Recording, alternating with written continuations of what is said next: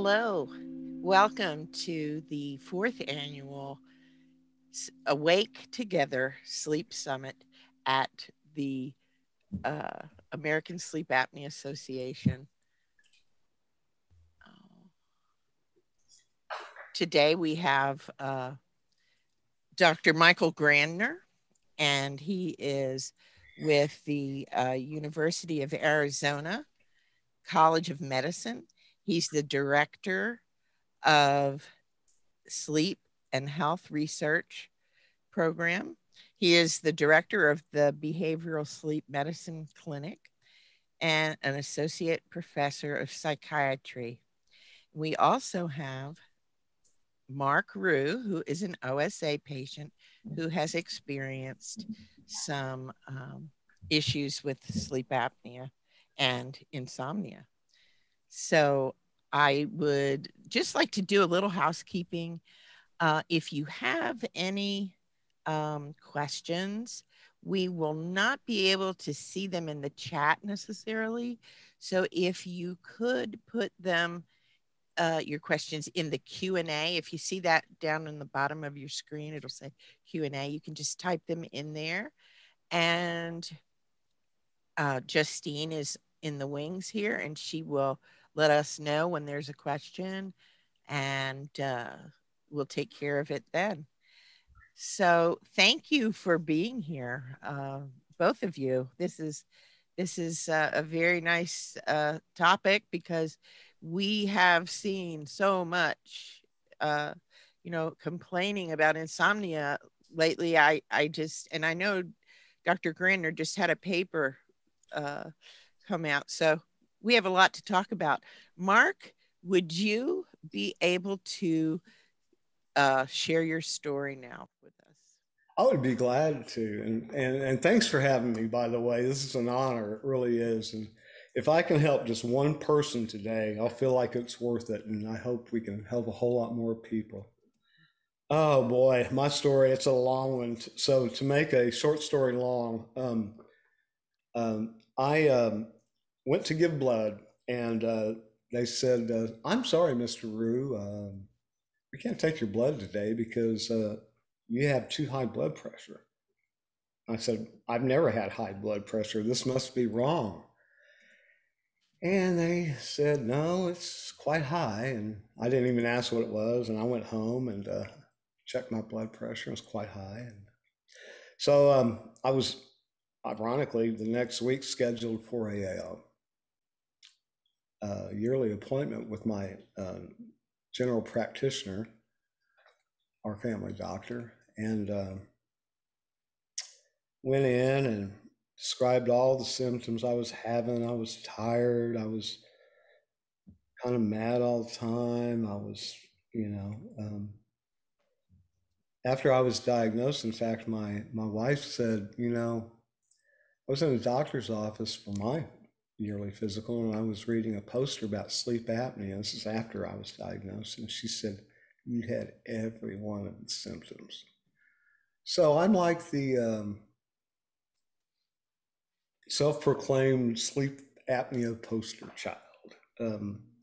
I've had my family practitioner, once he finally diagnosed me, and I won't get into all that, but I will say that because of sleep deprivation, I was a maniac, really a maniac. I don't know how my wife put up with me. In fact, what happened, it took them 2.5 years to diagnose me. And they thought I had a brain tumor. They thought I had this. They thought I had that. I had MRIs. I had C scans. I had X-rays. I had blood tests galore. And my doctor just couldn't figure out what was wrong.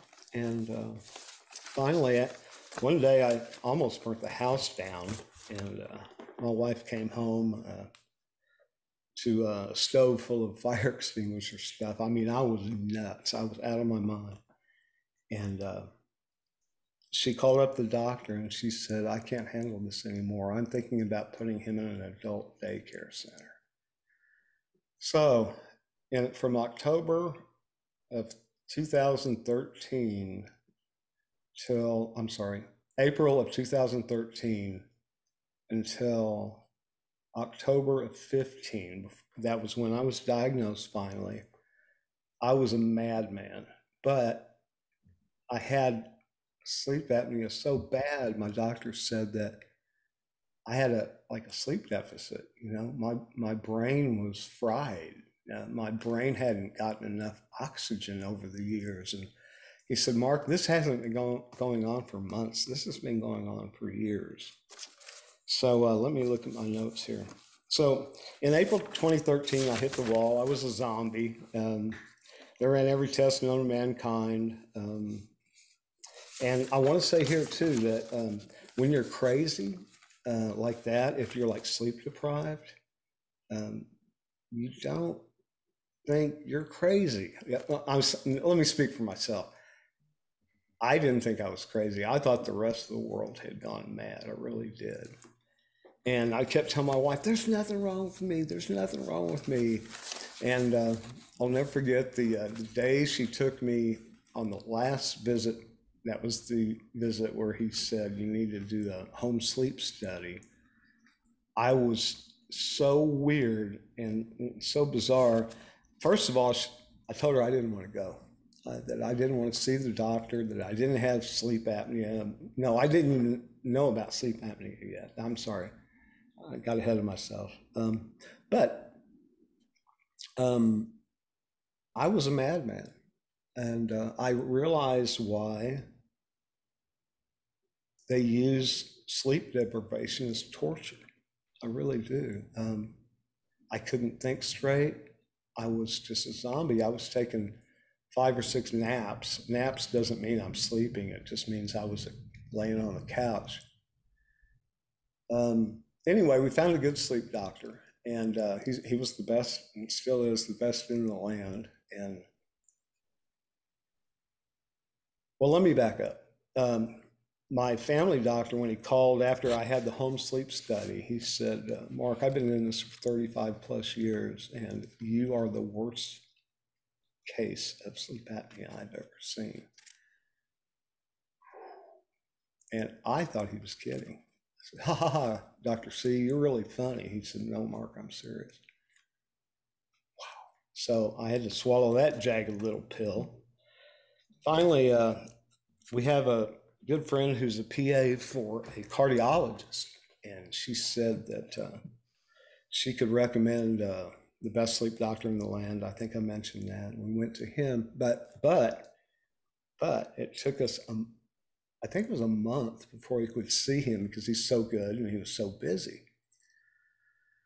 So my experience there was after I'd been diagnosed, before I could see a sleep doctor, I found myself in the middle of the night. I'm not making this up. It scared me to death.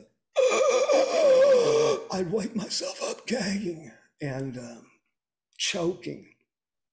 And then anxiety would set in. And I think anxiety is the foundation of insomnia, at least from my experience. It's like, I go, man, that was weird. I need to go back to sleep. But wait, I was choking. If I go back to sleep, maybe I'll die. What's going on with that? I don't know. And it became this crazy little wheel in this endless thing that I was going through. And so I moved to the guest bedroom because I didn't want to keep waking up my wife who was working. After I was diagnosed with severe sleep apnea, I was put on Social Security disability. It was that bad. And my friends were coming up and saying, are you okay? Yeah. What's wrong? Well, we're working on it. And it was a very, very, very strange time. It was a very strange trip. And I came out of it. And I'm glad to say that now I would say that I've gotten over it. And I in the process had to rebuild my brain. I really did, because I literally lost my mind. So I read a lot of stuff about neuroplasticity and how the brain is malleable, and I did a lot of research and did all the tricks and tips that I could think of and could get and everything. And in my opinion, that saved me, because I think if I wouldn't have done that, I would have continued downward. I mean, I really had to rebuild my brain. So, but as far as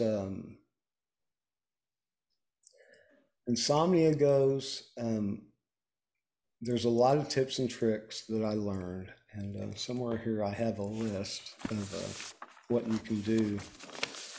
But maybe that should be left to Q&A or to Dr. Grandner or whoever. But Mark, yeah, I can have some tips. did you have any experience with just being so afraid to go to sleep because you knew that you had to get up the next day, and why I can't go to sleep because I might die is what you said. So what did that feel like to you? Uh, did you just think about it all night, and then you were not getting the sleep and worrying about, oh, I have to go to work, I have to function? I know that happened to me when I was a sleep tech, and I would say, go to sleep, go to sleep. Well, I couldn't. I was too jazzed up. And I would start worrying, well, how am I going to go to work? How am I going to go to work tonight? So, Dr. Grandner, what do you think about what Mark is telling us? Do you find this very common? Yeah, I mean, sleep is something that touches so many different areas of functioning, whether it's physical health and mental health, and sleep apnea. When people, even when they get it treated, but often when they don't get it treated, what happens is the sleep apnea sort of metastasizes and starts, in addition to being just sleep apnea, it then also turns into other sleep problems too, like insomnia. And it starts affecting other systems as well. Fear of not being able to sleep is part of it. Also, people who are waking up during the night and then even having a respiratory event itself. So often when you have these respiratory events, you'll wake up and you're suddenly awake and you've got this shot of adrenaline. Now, and even if you're awake and your respiratory event is over, you can't go back to sleep because you just got shot with adrenaline. So now you're laying there. You don't even often know why you're even awake. And you're like, I'm awake suddenly. Did I just have a panic attack? Because I feel like I just had a panic attack, but I don't feel like, should I be panicking about? And so it triggers all this stuff, which is not sleep. And then what happens is that happens often enough where it takes on a life of its own. I want to show one image here that tells a story, because the image tells a story better than I could. So this is sort of how insomnia develops over time. So I'll share my screen with this picture. Okay.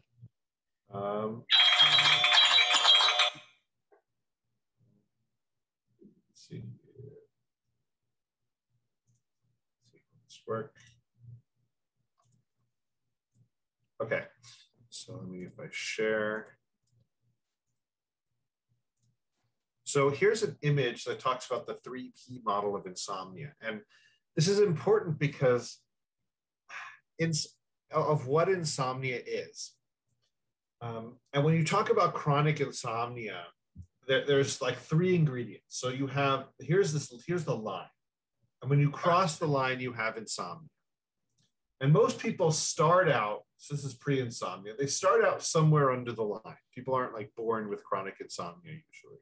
Most of the time, something happens that pushes you over the line. So the first of the 3 Ps are the predisposing factors. So this is your background. This is your genetics. This is like how high strung of a person you are, or all of these sorts of things. The things of how close to this line did you start out?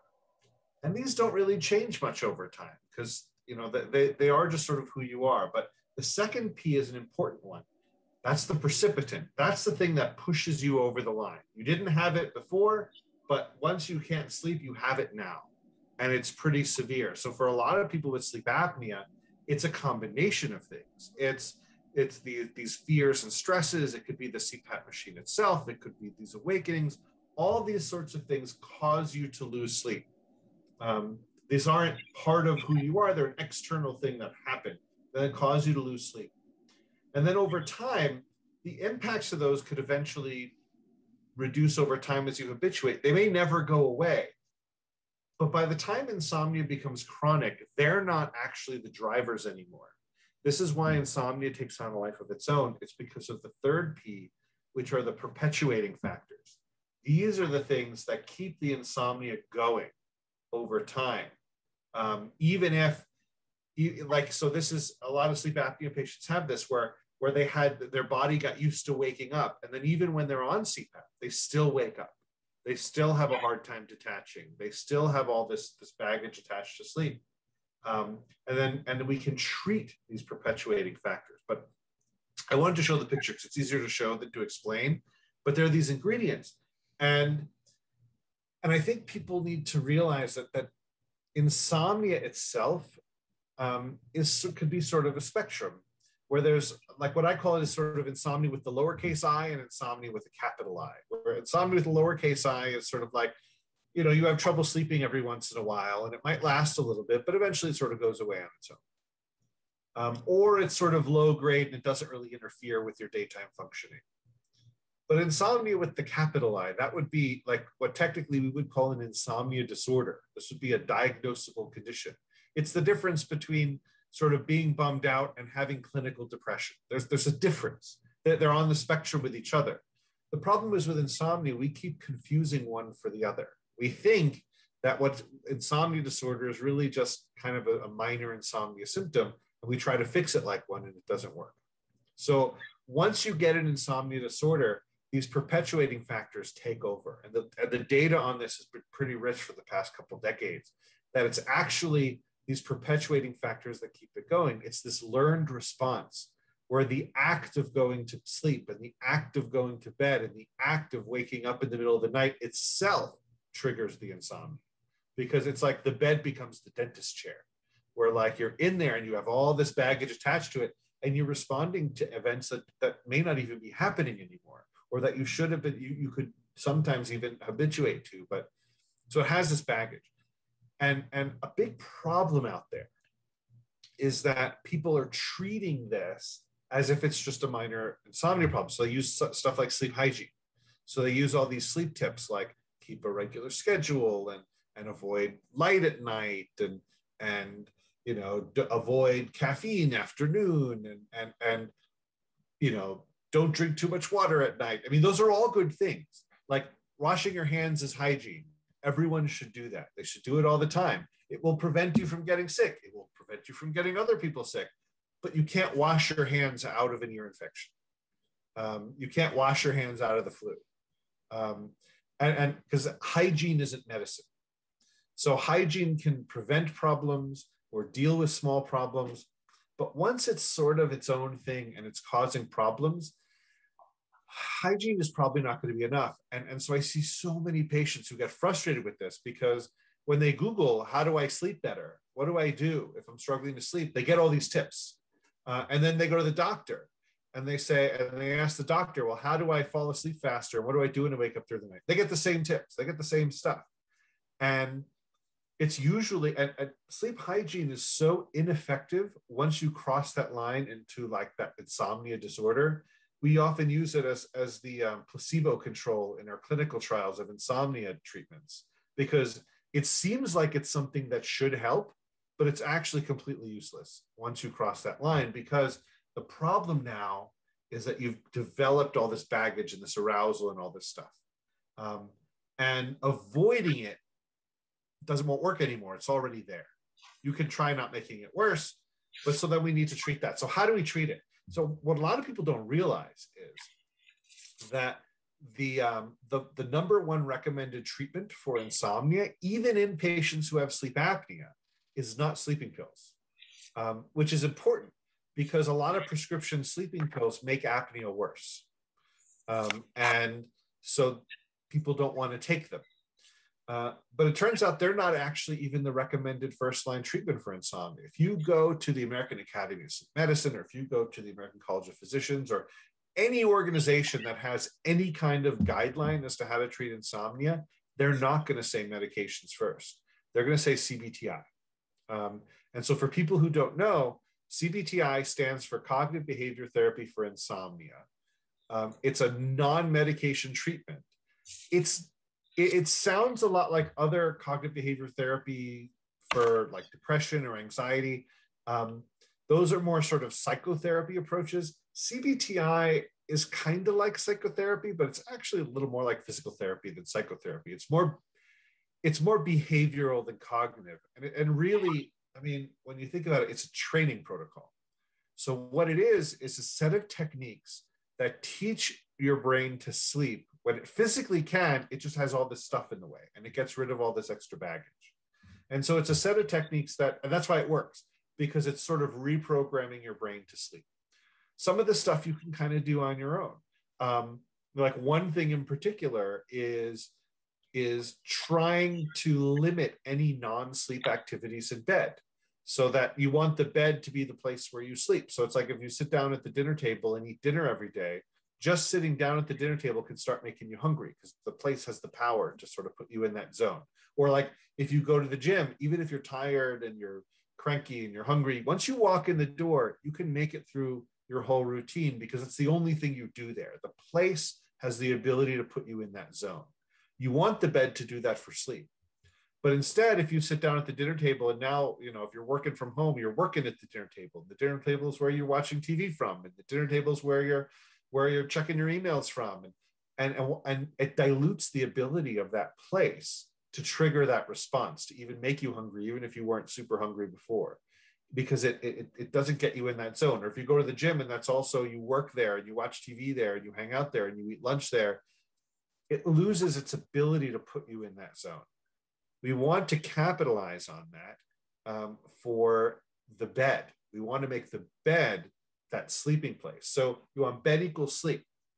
We often can't control the sleep side of the equation, but we can control the bed. That's why people say things like, you know, don't spend time in bed if you're not asleep. So if it takes you more, if you wake up, if you have one of these awakenings during the night and you're not going to fall right back to sleep, don't set yourself up for failure. Don't struggle and fight it. Get up. Do something else for a few minutes. If your body's not going to fall asleep anyway, it's like if you're sitting down to eat and you're not hungry, staring at your food for an hour is not going to make you hungry. If anything, it's going to be unappetizing. And if it starts happening day after day after day, you're going to start hating dinner time. It's going to start becoming excruciating. So yeah, I mean, you want to do that. It's easier said than done, and that's what people like us. That's what therapists like us are for, to help walk people through that process. There's other techniques too for modifying people's schedules and compressing and boosting sleep ability and all this stuff. But the point is, it doesn't take sleeping pills to fix insomnia, even with sleep apnea, and they overlap a lot. And the data show that the people who have sleep apnea and have insomnia with it tend not to do as well. They tend to have a harder time with their CPAP because they're laying in bed awake with the mask on, and it's more uncomfortable for them. They tend to do worse overall because insomnia itself causes problems. So it's important to get the insomnia treated. And if someone's just throwing medication at you first, say, have you heard about CBTI? And they'll say, I think I might have heard about it. And if they don't know anything about it, you want to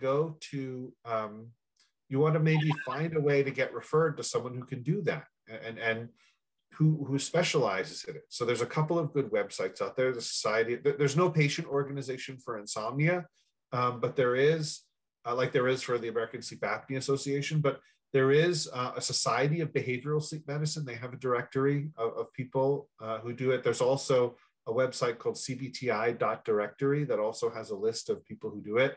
Your doctor may just not even know who to refer to. So come in armed with that.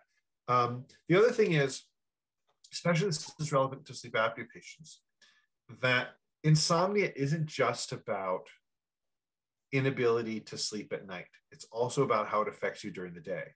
sleep apnea also affects you during the day.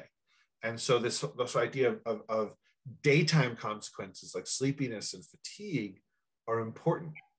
So something that Teresa was talking about is there was a graduate student out in Hong Kong who did a sabbatical in our lab a few years ago, and she was presenting some of her data. And what she showed was in Hong Kong, she developed this culturally tailored mind-body intervention for insomnia and depression that were together, because they often go together. For those who don't know, insomnia and depression are like this. Sleep apnea also is a depression risk factor. So like, this is why mental health is so important here. So anyway, she did this intervention for insomnia and depression, and she found that the depression scores improved quite a bit. But the elements of the intervention that improved the depression scores were not the sleep. So the amount of that their depression scores got better didn't correlate with how much more they were sleeping or how better they were sleeping. But the intervention worked. And so I asked her, like, why? And she said, because the intervention focused mostly on the daytime issues. That, we tried to fix their sleep as much as they could, but we helped people understand their daytime symptoms, cope with them, be less sleepy, be less fatigued, be more at peace with themselves, like on all this sort of stuff. And that worked. So when she came into the sabbatical in our lab, what we did is we looked at some existing data, and we looked to see, each element of depression, each symptom of depression. There were 9 different items on this depression scale. We looked to see was insomnia associated with each one, and it was. But then we looked to see on the insomnia questionnaire, there were 3 kinds of questions. One was the I can't sleep sorts of questions. A couple of the questions were daytime questions, and they were like, my sleep problems interfere with my ability to function. It's noticeable to other people. And then there's the perception symptoms of I'm dissatisfied about my sleep. I'm worried about my sleep. That may irrespective of whatever you're doing, this is the perception. And what we found was that the sleep items on the insomnia questionnaire generally were not the ones that were correlating with the depression outcomes and the depression symptoms. It was mostly the daytime and the perception symptoms.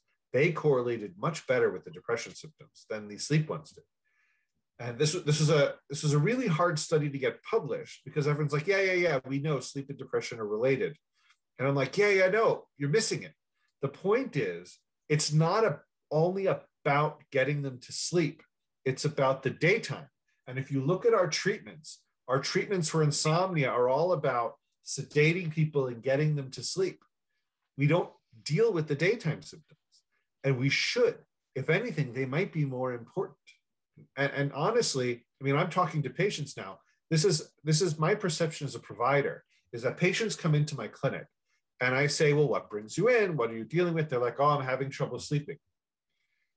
And I think that's why they think they're there. But then when I probe a little deeper, I say, but then why did you come in? Why now? And they said, well, it's because I'm tired during the day. I feel crappy during the day. I'm not able to perform. It's the daytime symptoms. If I could wave a magic wand and not change how much you sleep, but change how you feel during the day, and that you're not fatigued and you feel great, would you be here? They usually say no. And I think it goes to show that, like, the experience of the daytime is what's important. By the way, we followed this up with anxiety symptoms in addition to depression symptoms. We showed the same pattern, that it's a lot of times it's the daytime issues are what matter. And I think as a sleep field, we sort of miss that. We sort of forget about, we're so focused on fixing their sleep because that's what we see as the problem. If insomnia is can't sleep, the solution is sleep. But maybe the solution is not just about that. It's about how people feel during the day. So yeah, what you're talking about is something I see just all the time. As a psychologist, as a behavioral sleep person, like, I often deal with people who their sleep apnea is being treated by their sleep physician, but that's not the end of their sleep issues. And so often, like, I'm helping people navigate, like working with their sleep apnea, navigate across different providers. Maybe get connected to a psychologist or a psychiatrist if they need that too. And then deal with some of these behavioral sleep issues. Because a lot of people have these issues around these fear of the bed. This is not unusual. I see it a lot, especially in sleep apnea patients who are afraid they're going to die. because that's what they're told. And well, it's like, all right, if you fall asleep, you might die. Now go to sleep. Like, now relax. Right. Like, good luck. It doesn't, like, I mean, it just seems so out of touch to say that to people. And I guess I just want to say that you're not alone in that. Our field hasn't quite embraced this as a core of what we do, mostly because, we're very good at a few things. And so we sort of focus on the things we're good at. But I think this is, again, I'm talking to patients. I don't have to tell you what you care about. But I keep trying to tell this to my peers, that this is what patients care about. They care about their experience. They care about how it's impacting their life. And these things are intertwined with each other. Oh, and also, sleepiness and fatigue are different things.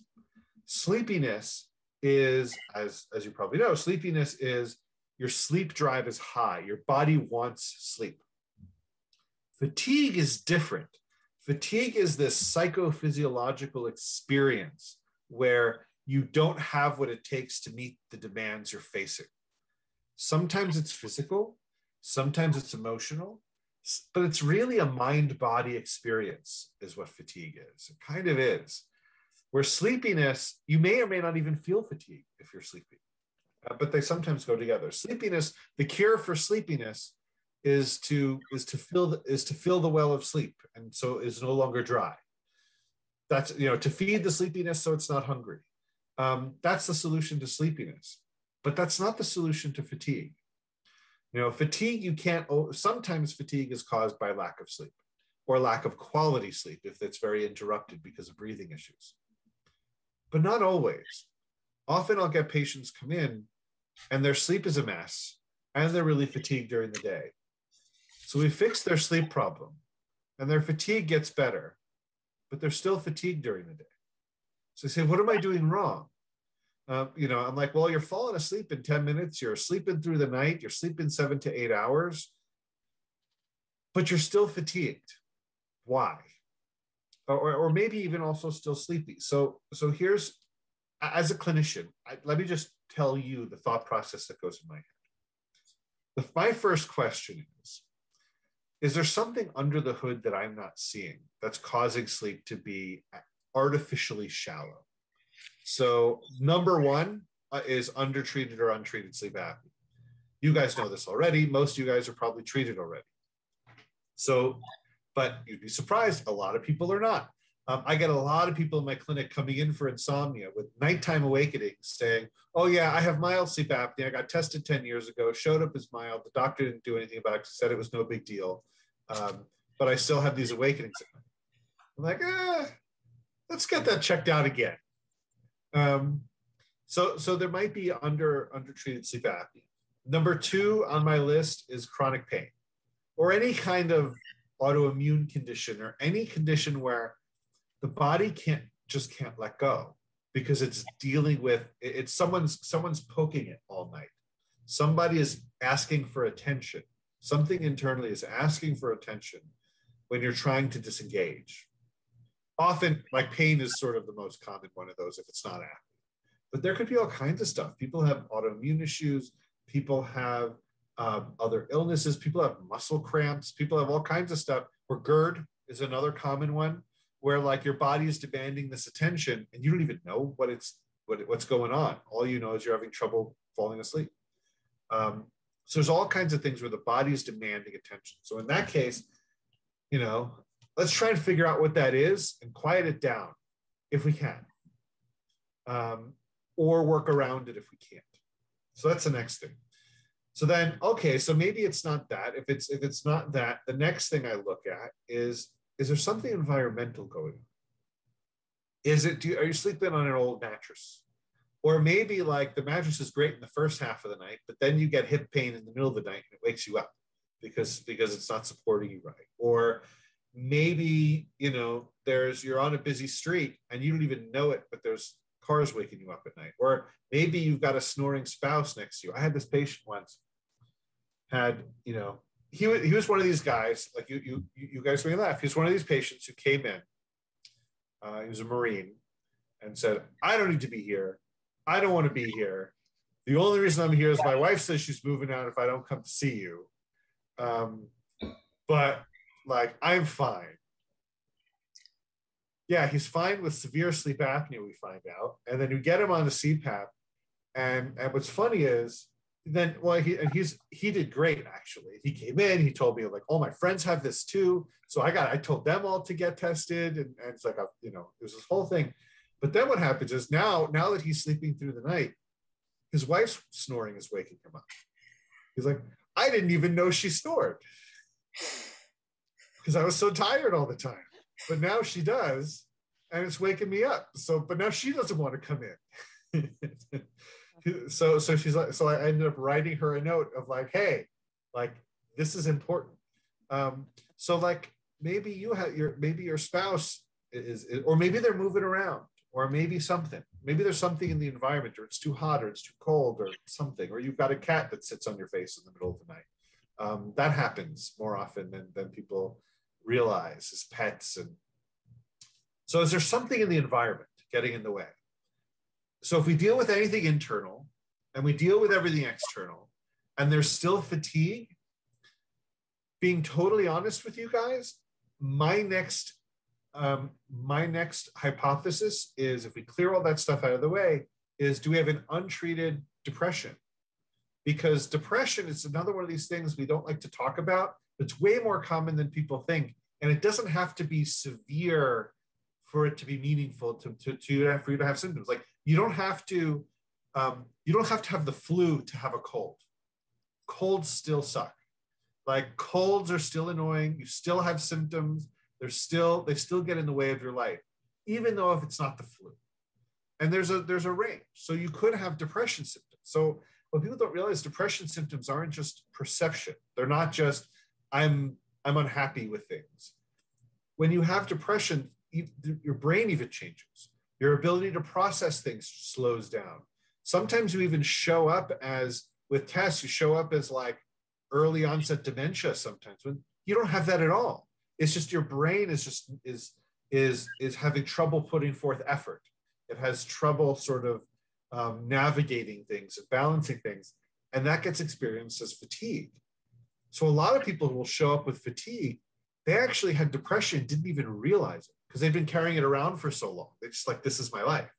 But then when actually you treat the depression, the fatigue improves. So again, a lot of doctors won't talk about this, especially sleep doctors who don't have training in some of this stuff. But as a psychologist, I'm just going to level with you. There's a lot of, just like there's a lot of untreated sleep apnea in the world, there's a lot of untreated depression in the world. And people don't always experience it as like, as an extreme of I'm sad and blue all the time. Sometimes it's I'm just tired all the time. I'm exhausted. I'm overwhelmed. That's actually sometimes how it manifests, where it's actually, it wasn't, and it was interacting with the sleep, or maybe it started with sleep and then infected the day, but now that takes on a life of its own too. So anyway, that's what goes through my head when a patient comes in with these daytime symptoms. I look at what's happening at night, then I look at what's happening in the environment, and then I think of like, maybe there's something untreated there from a mental health perspective. Anyway, that's my 2 cents on this stuff. Dr. Grandner, how does getting poor sleep, like not enough, having sleep apnea, fragmented sleep, how does that affect the brain? Yeah, I mean, in lots of different ways. So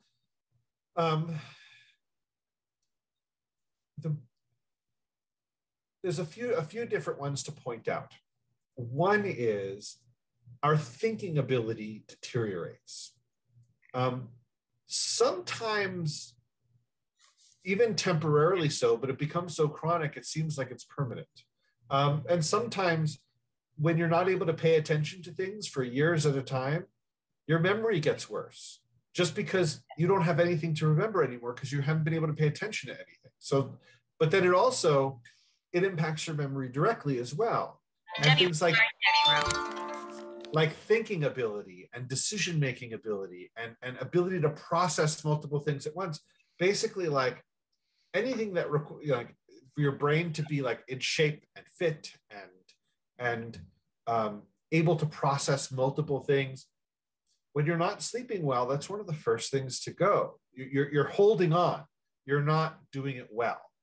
And so I think a lot of people with these experiences will be like, oh yeah, that was me. You know, and that's one of the ways that lack of sleep impacts the brain. It's not just that you're tired and having trouble maintaining consciousness, which itself should be alarming, but it's also at all different levels. You're not as able to focus. And when you're focusing, you're not as able to maintain that focus. And even when you're maintaining focus, you have a harder time encoding new memories and learning things. And even when you do learn things, you have harder time consolidating those memories. And even when you do consolidate, you have a harder time recalling them. And even when you can recall them, you have a harder time manipulating them and integrating them with your behavior. So like at all these levels, just from a knowledge and memory perspective, but also on an emotional level, it's the same thing. Where show me someone with a short fuse, I'll show you someone who's not sleeping well. Almost all the time. I mean, I bet you could think about all the times in your life when either you had a short fuse or you knew someone who was very short fused. They probably weren't sleeping very well. You have a hard time managing emotions. So you might have more swings. You might get overwhelmed more quickly, which interacts with the thinking, because then you have a hard time processing things, which makes it more overwhelming. You tend to have more depression symptoms. You tend to worry about things more, especially if you're spending a lot of time awake in the middle of the night itself. The brain doesn't like to be awake in the middle of the night. When you're awake in the middle of the night, you don't think well. You blow things out of proportion. You're emotionally dysregulated. No one sits there and thinks in the middle of the night and it's this very happy experience. They're usually freaking out about stuff, or they're worrying about things, or they're ruminating. So that tends to make things worse too. Just our ability to think in the middle of the night becomes problematic. So then there's also the brain health stuff, where like the molecules that protect us or against dementia risk, and the ones that accumulate as our dementia risk increases, they're sleep dependent as well. Our ability to clear waste from the brain, which also is neuroprotective, that's sleep dependent as well. So when we're not sleeping as well, our brain isn't able to take care of itself properly. It's maintenance. You know, if you don't give it what it needs to function properly, you're going to feel it. And I bet everyone on here who's listening, who's had periods of time where their sleep was just a mess, they were also emotionally kind of a mess too. And their thinking was off too. Even if they didn't notice it at the time, in hindsight, they're looking back and they're like, oh my gosh, like, what was I doing? So yeah, the sleep in the brain, sleep isn't only for the brain, but it certainly does a lot for it. Sure does. Justine, do we have any questions? We just have a few. Nanik was talking about, using their CPAP machine, full face mask, and still, waking up feeling tired, not really seeing a difference with CPAP treatment in regards to insomnia, and kind of leading into what you were saying, Dr. Grandner, with the daytime. I don't feel any difference during the day. And it could be other things like you were saying. Well, so two things I want to say about that. First of all, I should give you a good definition of what insomnia is. So insomnia, technically speaking, means you have difficulty initiating or maintaining sleep, where either it takes you a while to fall asleep, or you're awake during the night and can't sleep, where you're trying to sleep and are unable to. It's the difficulty getting to sleep wherever in the night it is, beginning, middle, or end. And this is causing daytime problems, and it happens more than 3 nights a week. So like if it takes you a while to fall, and it's an appropriate opportunity. So like if you're trying to go to sleep at 4 PM and it's taking you a long time to fall asleep, that's not insomnia. That's a circadian rhythm issue. If you're going to bed and someone's banging pots and pans in the background and you can't sleep, that's not insomnia. That's an environmental issue. But if you're going to sleep and you're putting a CPAP mask on and you're having a hard time disengaging physically and mentally from this sensation and stuff, and it keeps you up, that's insomnia. waking up feeling unrefreshed, getting not enough sleep is not insomnia. That's insufficient sleep, totally different. A lot of people with insomnia also get insufficient sleep, but that's actually a totally other dimension. So a lot of people with insomnia get 6, 7, 8 hours and still they have insomnia. Insomnia, it has nothing to do with how much sleep you get. It's about the struggle where you're trying to sleep and can't, but often they go together. So that's something people confuse often. And also insomnia, so waking up not feeling refreshed, it alone isn't tied to insomnia, often goes with it, but dissatisfaction alone isn't insomnia either. And I'm not saying anyone's saying that. I'm just saying that oftentimes people get these things confused, even clinicians, especially like primary care people and people who aren't used to living in the world of sleep and insomnia and parsing these things out, often combine them. So anyway, first of all, with insomnia, that's what it is, versus insomnia versus insufficient sleep versus non-restorative sleep as separate constructs. The other thing that she was talking about was that a lot of people with sleep apnea get it treated and they still feel crappy during the day. And I think, Justine, you were right, where it's like, well, here's my thought process of what's going on. But I should point out that that's not unusual. A lot of sleep apnea patients use a CPAP, their AHI goes way down, but yet they don't feel better. It's a mystery as to why. And I'm not saying that facetiously, it kind of is a mystery, because it seems to be that you can still treat, for a lot of these people, you can fix all these other issues, but they still don't feel better during the day. So there's a controversy in the field about this. Maybe the AHI in those patients wasn't the right indicator of their disease burden, of whatever the process was. Maybe there was something other than AHI that was happening to them. So by fixing the AHI, maybe we didn't actually fix whatever the problem was. Maybe it didn't capture totally what the problem was. So then what is it? Who knows? The field is wrestling with this right now, because the people who do this research, they know something like what, a third of sleep apnea patients say they don't feel a lot better using CPAP. Does it mean they should stop? Does it mean it's not helping them? Probably not. It probably doesn't mean that it's not helping. But what does it mean? And so I think you're right. I'm just empathizing with your situation that, like, yeah, you're totally right. And any doctor who tells you you should be feeling fine because your AHI is way down, roll your eyes at them, because they don't know what they're talking about. Yes, they should, if you assume that these respiratory events were the cause, were the only cause of everything you're experiencing. But maybe they're not. Maybe they were the initial cause. Maybe there are changes in the brain that happen that are more long-term. Maybe it creates a new problem that requires a new treatment we just haven't discovered yet. I don't know. I don't think the field knows yet. But don't let anyone tell you you're wrong for feeling that way, because you're not alone. This is a deficiency of the field. This is a problem we haven't solved yet, but it's a legit problem.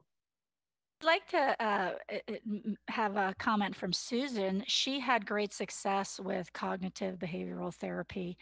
She went, and so some people are asking, how can they find a clinician in their area that either focuses on specifically the CBTI, the cognitive behavioral therapy for insomnia, or just, I guess, in general, if they're having some other issues? How can they find someone? So the first place I would look, and I'm going to put these in the chat so you can distribute them. First one is behavioralsleep.org. This is the Society of Behavioral Sleep Medicine. It's the professional organization for people like me who do behavioral sleep medicine, who treat people with CBTI and other stuff too. They have a provider directory for patients. Be like, hey, looking for somebody. Here's one of them. Another one is CBTI.directory. I put that one in the chat too. That's actually the address, the web address, cbti.directory. This one's managed by Michael Perlis at Penn.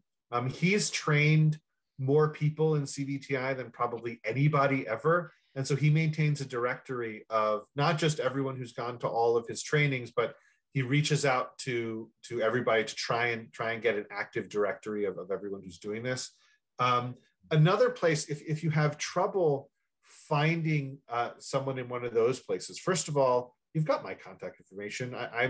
I'm happy to help any ASAA person or patient say, hey, I live in Iowa City. Can you find, is there anyone who lives near me? I look in the directories, I can't find anybody.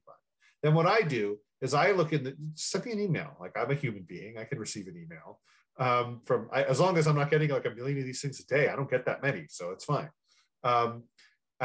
I would look and see if there's someone I know, or I can go on the listserv. This happens all the time. We have a listserv of us clinicians where we keep in contact with each other. And every once in a while, I'll be like, hey, I've got a patient who's moving to Billings, Montana. Does anyone know someone? Is anyone on this list someone I could refer to? Do you know someone who I could refer to? And someone will respond, hey, this person lives there. You should send them to, we can help. The community is not that big, to be honest. We're talking, 10 years ago, it was dozens of providers. Now it's hundreds, still not thousands. So there's not a lot. Then the other thing I would say is the AASM's directory of sleep centers. They won't find behavioral sleep people. However, most sleep centers will know of who in town is doing this. Most ASM accredited sleep centers will know somebody in town because they usually have someone they refer to. Not always, but it's increasing. But a lot of times that's also something. Primary care people often don't know. We're working on it as a field. We're trying to reach out to them a little more because they're really the front lines. But most sleep medicine physicians at least know somebody. Can you talk a little bit about, you touched on it earlier, Alice was asking about, pain and sleep, fibromyalgia and sleep. Yeah. And you talked about, that being another issue interfering with quality sleep. Yeah, so the bad news is that pain is a common disruptor of sleep.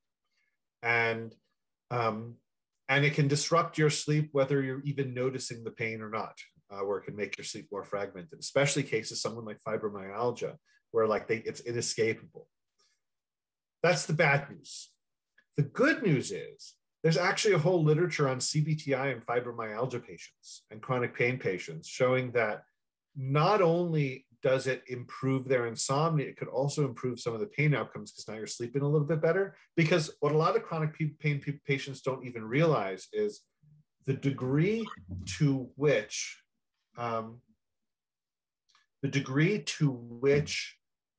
the pain issue is interfering with sleep is usually overestimated because it was interfering a lot. But then actually the human body habituates over time, where people sleep with pain all the time. It's just it can make it harder to get to sleep, but people can still sleep with pain. It might not be as restful, but they can still sleep. Actually, it's not the pain, it's the suffering that seems to be contributing more to the sleep issues. The pain itself is the physical sensation. The suffering is the anxiety and the fear and the baggage and the anticipation and the what if and all this stuff. And that's where the non-pharmacologic treatments can help, because I may or may not be able to eliminate the pain. I mean, any fibromyalgia patient will tell you they've tried everything to eliminate the pain. Maybe eliminating the pain isn't the workable goal. The good news is you don't have to eliminate the pain to eliminate a lot of the suffering that is separate from the pain. That's the baggage that goes along with it. And so, yeah, I deal with lots of patients that have pain issues on top of sleep, and they come in feeling very hopeless. And then I get to make them happy, because then they're like, then a bunch of weeks later, they're like, oh my gosh, I should have done this 10 years ago. I didn't even think this was possible. And I'm like, yeah, I would have told you it was possible. Like there's actually a lot of room for improvement. People just get used to it. Yeah, Alice also said, is there a way, dealing with pain and sleep apnea and I guess some heart conditions, Yeah. Is it just part of the program where you have to have 4 or 5 different doctors, or is there a way to consolidate? Man, so the only recommendation I have with that is if you have insomnia issues on top of that, see a psychologist for the behavioral sleep medicine stuff, because this is me talking to a bunch of patients. The way I bill is different than the way physicians bill. Physicians bill by procedure. So the healthcare industry, the healthcare system tries to squeeze as many visits out of physicians as possible and nurses because they bill by procedure. Psychologists, we're so low on the billing totem pole, we don't have procedures. We bill by time. We have time-based billing. So like, and the lowest increment is like 30 minutes. So you get 30 minutes minimum with a psychologist. So like, yes, we can spend 20 minutes dealing with the insomnia stuff, and then we can spend a few minutes like coordinating care. I'm often the one who's trying to bring together the neurologist and the sleep medicine provider and sometimes cardiology and whatever, because none of those providers have time to actually sit with the patient and like hear about all this stuff. And here we're like, well, they said this, and then they said this. And I'm not prescribing nothing because I'm a psychologist, but I got to be like, look, we all got to get on the same page treatment-wise here, where I actually have the few minutes to actually do that. So sort of more of an insider tip of the psychologist has the time for this, where the other providers don't get paid for it. I get the 30-minute slot, so, or 60 minutes if people have insurance that pays for it. So I get all kinds of time with people that they don't have with other providers. So I'll have the time to help disentangle some of these things. And I'll send an email, and that's the thing, as a provider, I'll back channel. I can send it within the health record. If it's within the Banner system, I can send them a message, an encrypted message, or I can just send an email, especially once we have a release, saying, hey, I'm working with your patient. Let's all get on a call together. And then we get to do that. That's great. We'll just take a couple more questions. We had a question from someone in the audience about they're working with a psychiatrist diagnosed with ADHD, a binge eating disorder, and please help me with the, I'm going to say this next diagnosis wrong, dysthymia? Dyspnea? Yes, there you go. Thank you. Or dysthymia.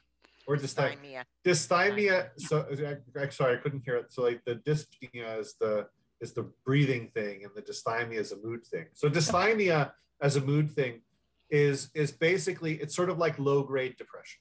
Okay. And could those be related to his sleep apnea? Those conditions that he's facing and working on with his psychiatrist? Yeah. In a couple of ways. First of all, dysthymia can be brought on by, I mean, anyone with sleep apnea will tell you that when sleep apnea can impact mood, even if it's not a full major depressive disorder. ADHD does too. A lot of people don't realize ADHD isn't just like hyperactive kids. ADHD impacts a lot of relationships with the world. And then on top of it, how do you treat ADHD? With stimulants. So a lot of people with ADHD have really bad sleep, not only because the ADHD itself impacts how the brain's functioning and makes it hard to wind down and all these things, detach, but the medications themselves are stimulants. So because of this, we have this issue where I got a lot of ADHD patients with insomnia, and then when they have sleep apnea too, they're sitting there awake in bed, and then or they forget to put because the other thing with ADHD is there's a lot of forgetting. I forgot. So they forget to put their mask on, or they had their mask on, but they forgot to take it off or whatever. And then you have to worry about what time they're taking their stimulant medications, because you don't want to take it too late. Because like you have, even sometimes people take it in the afternoon and it sort of interferes with their sleep at night. So, and a lot of times the psychiatrist isn't thinking about that. The psychiatrist is thinking about what's the dosage of the medication? How long is it in your system for you to function? And if you get a solid 4 or 5 hours on the medication, just don't take it too late. Well, then, so people are taking it at 6, 7 o'clock thinking they're going to bed at midnight, but they still can't sleep. I mean, where I've got patients like, look, you can't take it afternoon. So your morning is going to be productive, but you're going to have to deal with the afternoon, or you're not going to be sleeping. So you need to time these things. So a lot of times the psychiatrist isn't thinking about that element of it, but I see it all the time. Is that true with antidepressants too? That might help Alan here in the chat. Yeah, and antidepressants. So there's a lot of antidepressants. Some of them can be stimulating, especially the ones that impact dopamine and norepinephrine, like the Wellbutrin and Effexors and stuff. Some of them could be more sedating. Some of them, like the Packers, tend to be a little more sedating. Some of them are variable. where for some people, the same drug can be activating or sedating because serotonin plays such a strong role in sleep-wake regulation. It plays a role in sleep and it plays a role in wake. So for some people, the drugs that they're taking impact the wake system more than the sleep system, for example. So, but the way the antidepressants are working, you might want to time when you take it. So for the ones that are more sedating, take them more in the evening. And if it's more activating, even if ask your doctor, is like, is it okay if I take this in the morning instead of in the afternoon? Like, especially, or get something that's extended release so you can only take it once in the morning, for example. So yeah, a lot of antidepressants. The other thing that antidepressants do, and I don't know that there's a lot of data on this in terms of sleep apnea, but most antidepressants dramatically suppress REM sleep. And a lot of people don't talk about it. It can cut your REM sleep in half or more just by taking an antidepressant.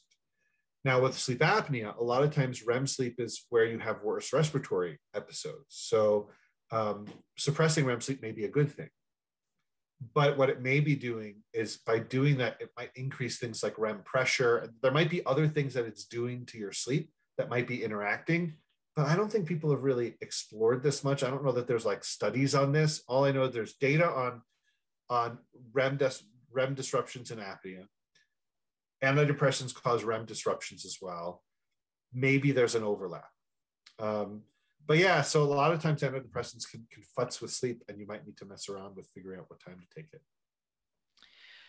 Well, I'm afraid that we have run out of time. We just appreciate you so much coming on and talking about this. We have a lot of questions from people all the time.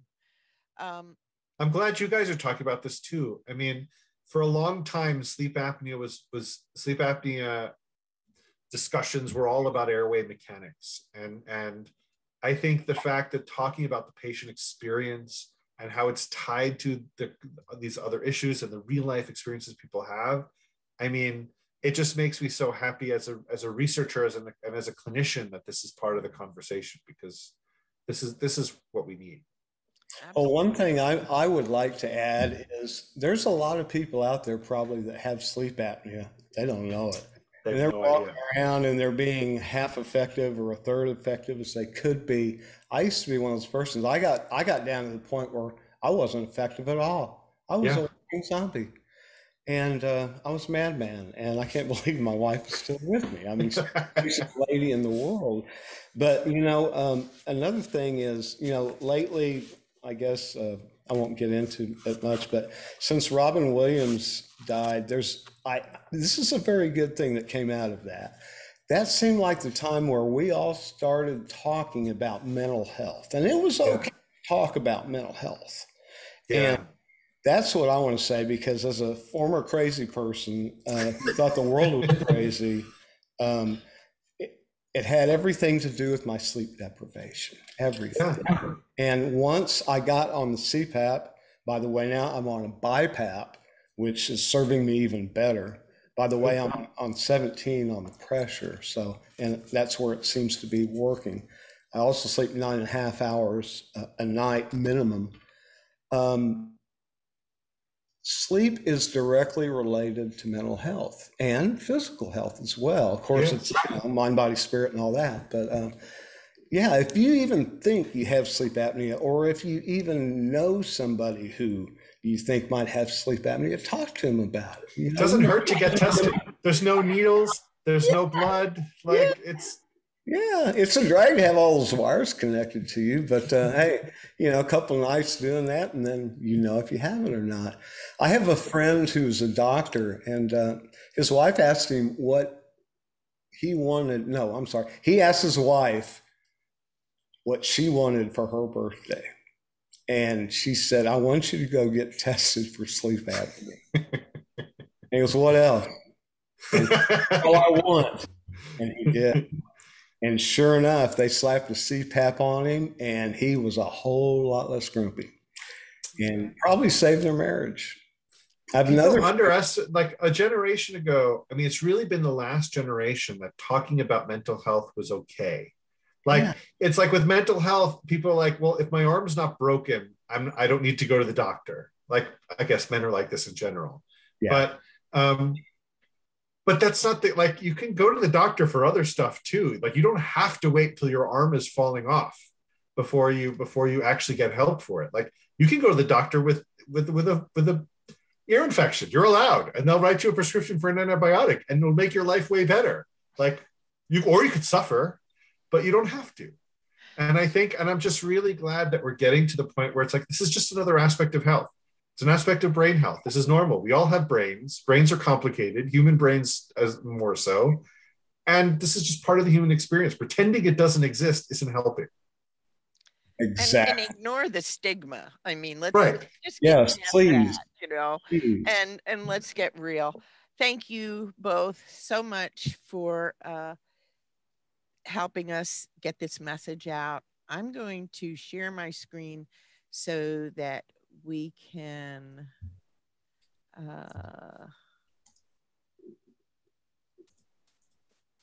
okay, sorry.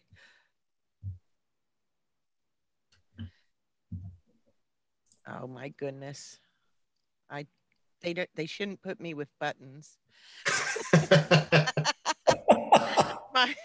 my eyes aren't what they used to be in these little bitty icons.